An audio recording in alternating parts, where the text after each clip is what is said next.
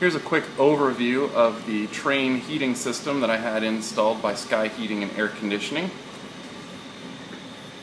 The furnace is an XC80 communicating furnace. Outside we've got an XL20i heat pump. You'll see the air cleaner up above there, and the zone panel that controls all the zoning and the air pressure detection hoses.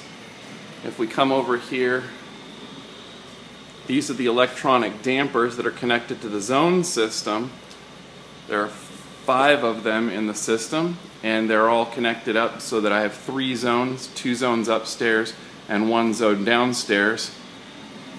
That all gets connected through here, and the zone panel, based on temperatures, ends up controlling which dampers are open and which ones aren't.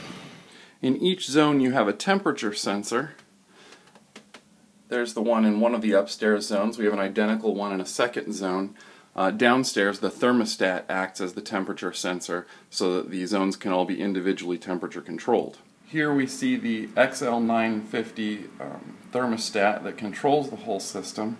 As you can see, the zone temperature for the particular zone is shown, as well as where it's supposed to heat to.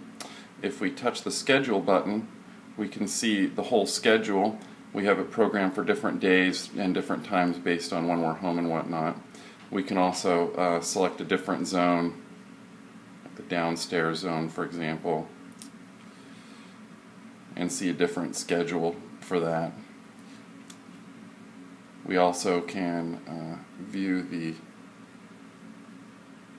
system settings for the whole of the house, all the 3 different zones, all at the same time.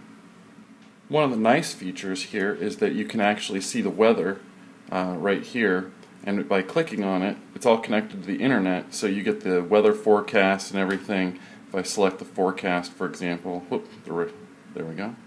Select the forecast, it'll load it off the internet, and you can actually see the next few days are going to be kind of chilly.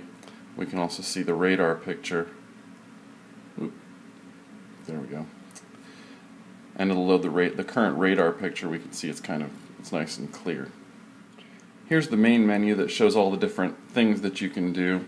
The settings is where you can change system settings like the photo frame settings and your network and whatnot. Weather is where we saw the weather forecast. Zones is where you can set up your different zones and change the names.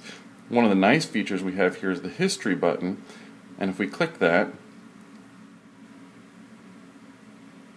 you can see that it loads up the daily history of when the heat pump was on in first and second stages, when the furnace was on in first and second stages, and it allows you to tell what components are running all at the same time, so you can analyze your usage.